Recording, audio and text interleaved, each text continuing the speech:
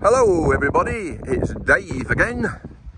Oh, there's my shadow. I'm out on a new permission from the farm that's sort of just over behind them trees there. In fact, you can see it. If I can tell you what, look.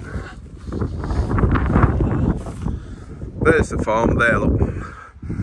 So I've got permission to detect all this field here. And according to the owner, it's not been detected ever.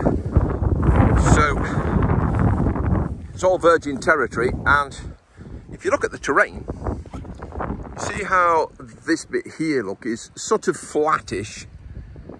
It's sloping a little bit that way, but it's sort of flattish from here to that hedge up there, which is about maybe, I'd say 250 yards away. It used to be a local football field for the kids in the villages over the way there, and it was also a recreation area where kids used to come and play and people used to come and picnic and things like that. I think over 60 years ago now.